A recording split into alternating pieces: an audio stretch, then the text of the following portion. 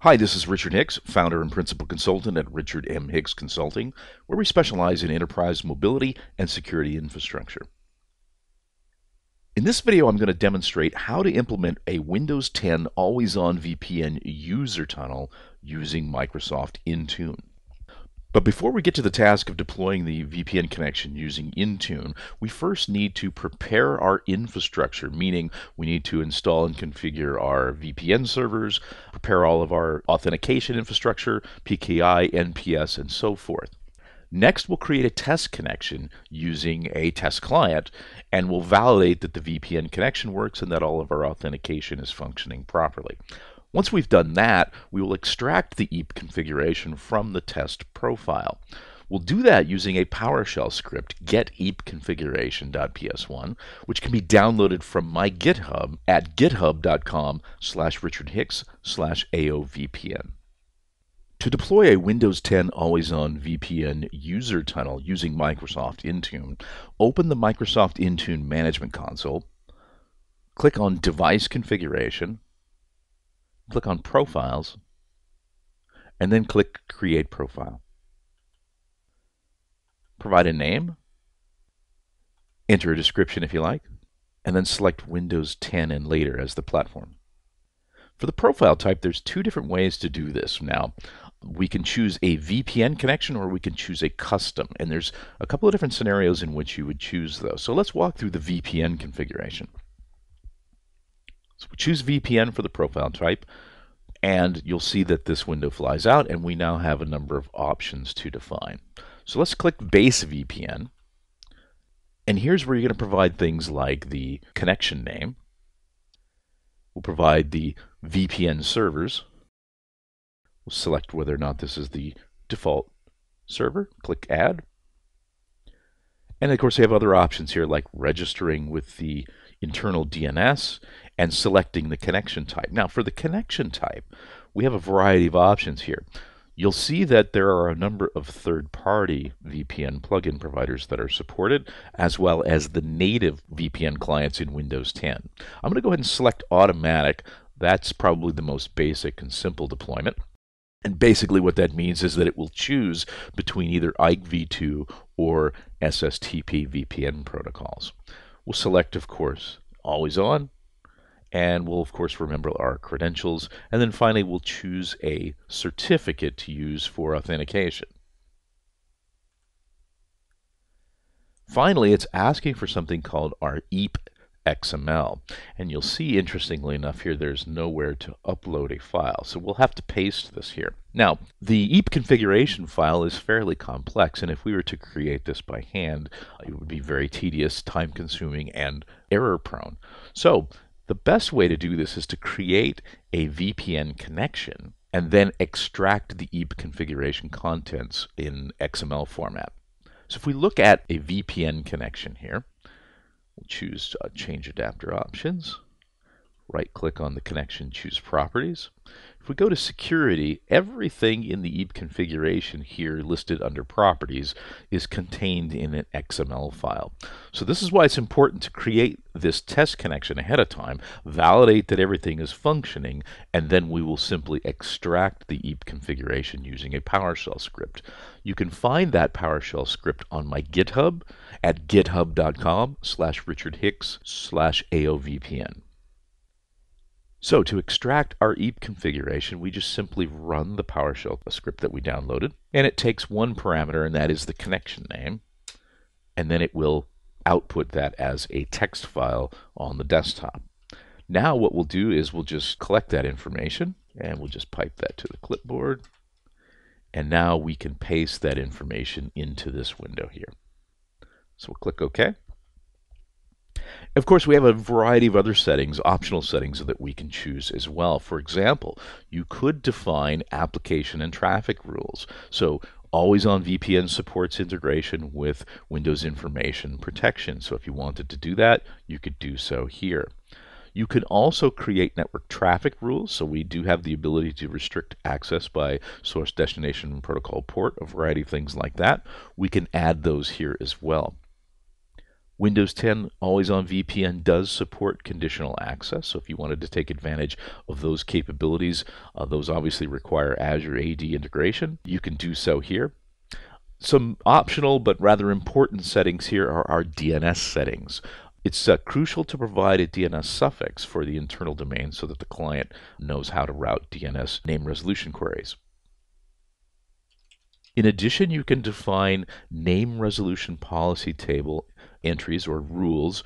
Now, the NRPT, if you've worked with direct access, you might be familiar with it. The NRPT provides policy-based name resolution request routing, and it was crucial for direct access because direct access functioned by dividing the internal and external networks by namespace. That's not the case with Always On VPN, so this is really an optional configuration. The NRPT is really important for Always On VPN if you are using split DNS and you want to create or define rules that route some traffic over the tunnel and other traffic outside of the tunnel, like public-facing web servers, mail servers, Skype for Business, or things like that. You can also define proxy server settings if you want your clients to use a proxy server.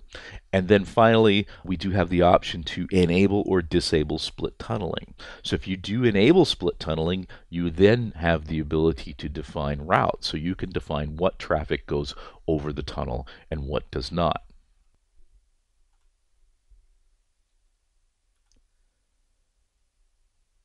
The last setting here is trusted network detection. Trusted network detection is used by Always On VPN clients to identify the internal network. So in this case, if we enable trusted network detection, the Always On VPN client will not automatically establish a VPN connection when it's on the internal network. Unlike direct access, where trusted network detection was performed using the network location server, or NLS, that doesn't exist in Always On VPN. With Always On VPN, the client simply identifies a given or a defined DNS suffix, and if that DNS suffix is present on another network adapter, then the client understands that it's on the internal network and it won't start the connection. So that's about it. So we'll click OK, and so we've configured all of our settings. So we'll go ahead and click Create. And the profile has been created, and now all we need to do is go click on Assignments and then assign this to a specific group.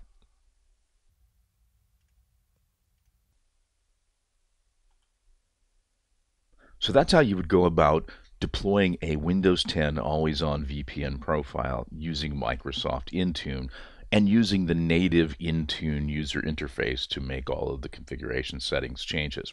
Now, there are times when you may want to or may have to deploy Always On VPN using custom settings. The most common deployment scenario is when you're going to use IKEv2 for your VPN protocol and you want to use custom cryptographic or cryptography settings for the connection. The default security settings for IKEv2 are rather poor, and so this is probably a really good idea to do. For more information, you can click on the link on your screen there and you can find more details about that. There are a couple of other scenarios in which you might want to consider using a custom configuration. In addition to using custom cryptography settings for IKEv2, if you need to deploy exclusion routes or you want to do some custom configuration settings using third-party plugin providers, those are probably better handled or better performed using custom XML. So in this case, what we will do is we will create our XML file, our ProfileXML, and of course, that will look something like this. You can find sample XML files that I've posted on my GitHub. You can take a look at those and see if they work for you. But fundamentally, this is everything that the Intune UI does for you behind the scenes.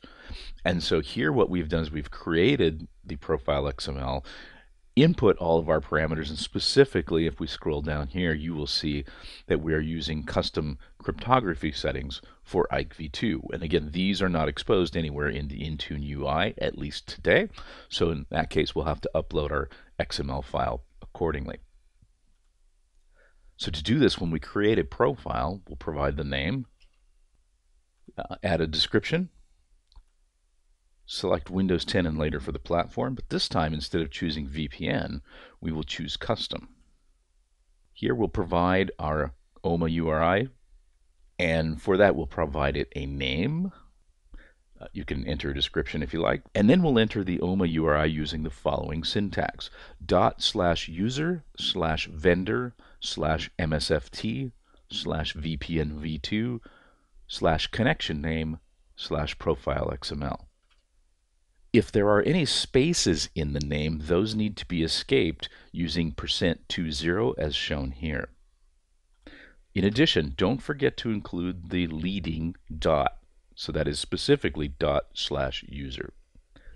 For the data type, select string XML. And then let's click the folder and select our profile XML file. Click OK.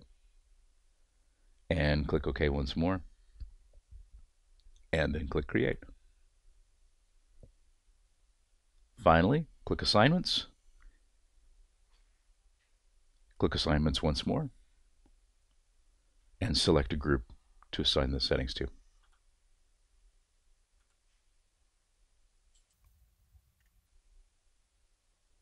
So there you have it. Deploying a Windows 10 Always On VPN user profile using Microsoft Intune using either the native UI or custom profile XML. If you'd like to learn more about Always On VPN as well as other mobility and security solutions, visit my website at directaccess.richardhicks.com.